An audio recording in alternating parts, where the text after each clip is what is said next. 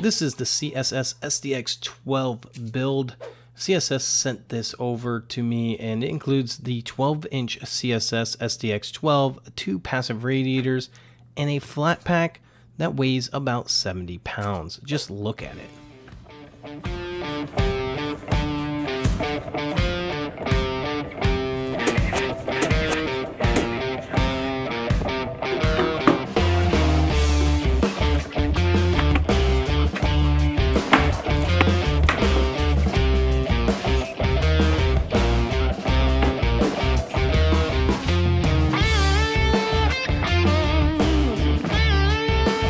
There were a lot of pieces to this flat pack, so I needed to make sure that I knew how to assemble it before I glued it together.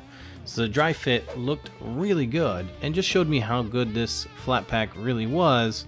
I mean, just look at all the bracing. This makes a completely inert flat pack, which gives you a very good sound. I'll talk a little bit about that after I show you the build.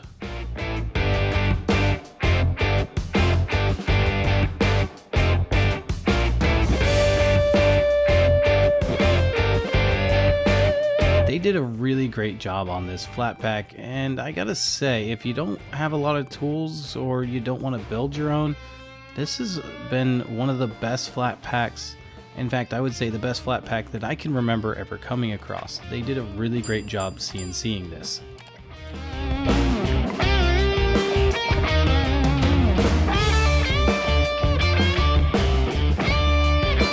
This flat pack was really designed for those with minimal tools. I mean, it goes together very smoothly and really easy to fit in the right slots. However, I do recommend having a rubber mallet on hand just to gently tap things into place if they should come unaligned.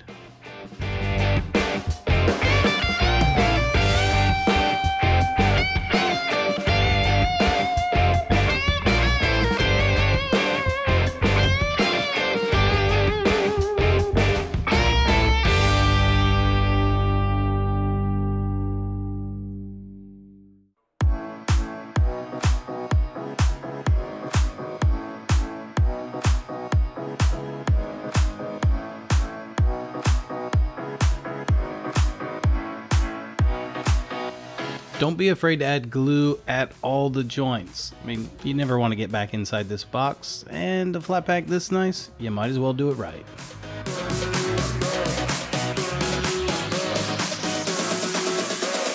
Turn it up now.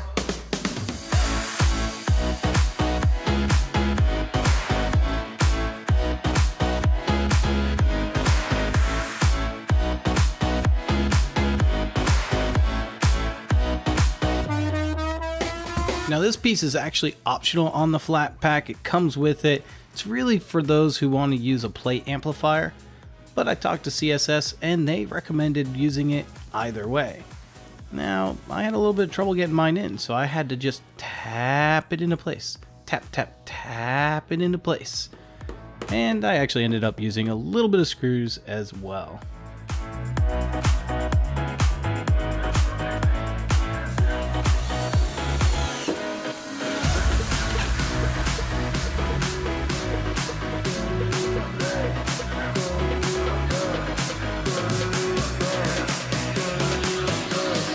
The flat pack itself doesn't come with any instructions. There are just a few diagrams that show you basically what piece and what part of the MDF cabinet goes where.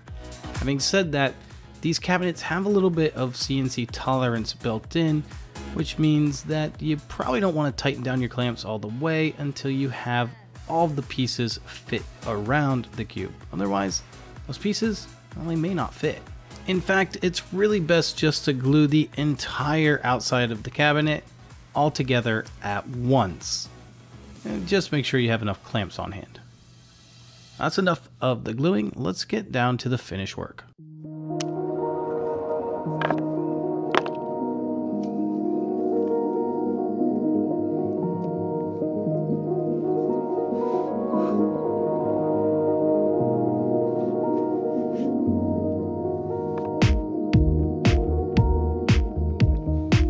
After I sanded this down, I wanted to put a little Bondo on the seams. This I put down very lightly just to kind of hide any seams that might show otherwise.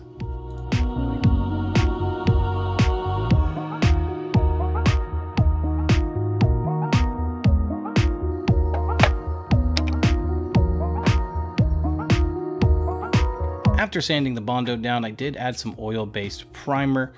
This stuff works really well. I used a paintbrush, but a foam brush gets it on a little bit smoother, so use whatever you'd like here. After this, I am going to sand this down, but this will allow the spray paint, once you spray paint it, to adhere directly to the MDF, and it won't get soaked in like it normally would.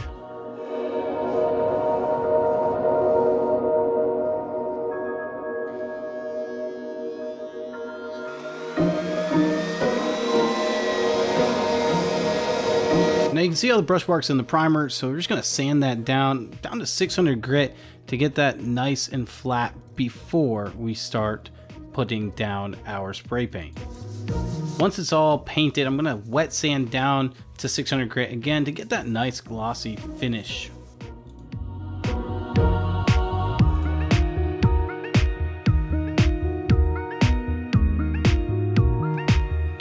Now this subwoofer is pretty high end, and because of that, I wanted to give it a nice finish. Now for the top, I added some glue on the top. I didn't go all the way to the edges because I didn't want it to seep out onto the paint that was already finished. And this isn't anything structural, this is literally just a design element. So I added a cedar top to this as I found some leftover cedar in my wood shop, and honestly, it looks really nice. And it's gonna look even better when we epoxy it.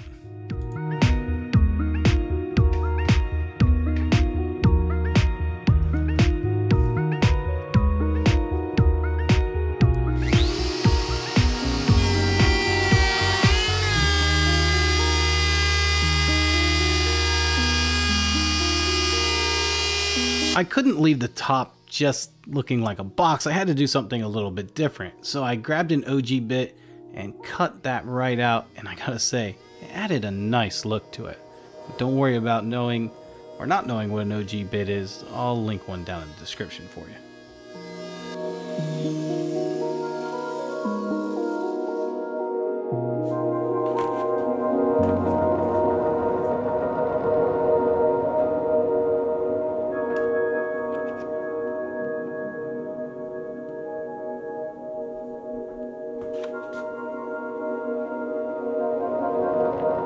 It's epoxy time. Now I love using this particular epoxy because it's a 1-to-1 ratio. It's very easy to measure out and of course mix together. Now I decided just to epoxy the tabletop, so I did a real light skim coat, and then after that dried, I did do a flood coat. Now one thing you will notice is that I had some blue painter's tape kind of lifted up over the edge, and the reason why I did that is so that if any drips came, hopefully they would drip away from the black paint. And for the most part, it did a really good job. However, there were a couple spots that I did have to try to clean up.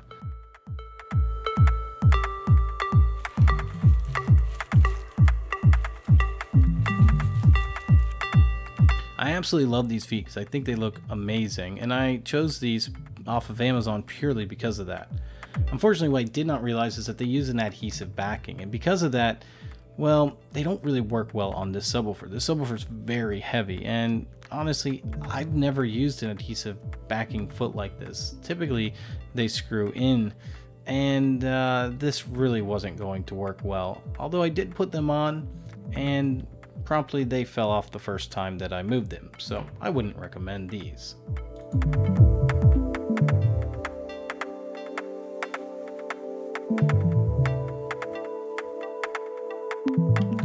So here's some pro tips for installing this driver. This subwoofer is very heavy. The subwoofer itself is about 50 pounds. Now CSS did create a double front baffle, and that's a really good thing because honestly, it needs it.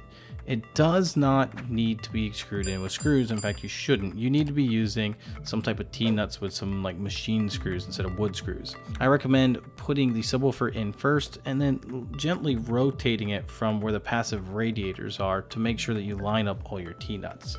I typically use 1/4 inch T-nuts with my Pro Audio drivers. That's not going to fit inside this one. This one you need something more like a 1024. Unfortunately, typically when you buy these in the store, they're silver. So I recommend spray painting them with some black paint, then also using some clear coat just to keep them from chipping.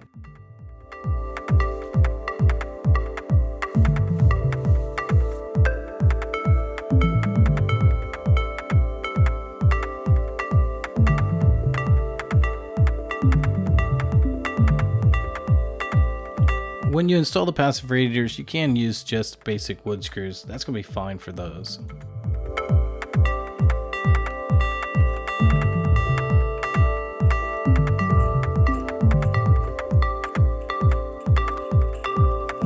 Thankfully, CSS sent all the weights needed for the passive radiator, and there's quite a bit.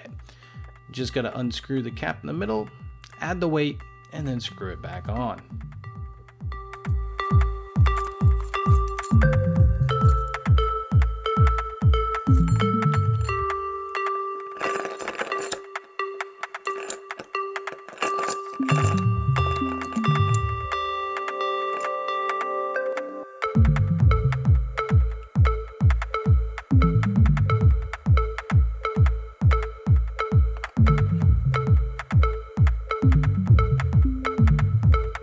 Now that it's built, we have to decide how to hook it up. I used a speak-on connection to an external amplifier, in this case the Crown XTI 2002. This can easily power this subwoofer and has built-in DSP that I can save and label for each particular subwoofer I'm using. Now you're probably wondering what I think of the subwoofer. It really sounds great. In fact, this is the best sounding 12-inch subwoofer that I can ever remember having my hands on. It's just a very clean sounding subwoofer. I would go as far as even calling it a hi-fi subwoofer. If you're looking for really clean articulate bass, that's what this offers. Now, it's not necessarily the loudest or goes down the deepest. In fact, I think there's probably some subwoofers I've built that might go down a little bit deeper than this. However, this is by far the first one that I've heard that just sounds great playing all of the notes. In fact, sitting in my normal listening position, I can't hear any motor noise. I don't hear the subwoofer strain at all. In fact, it will go from 0 to, okay, I need to turn down the subwoofer without any sign of stress on the subwoofer itself. It really speaks volumes to CSS and their design structure of this particular subwoofer.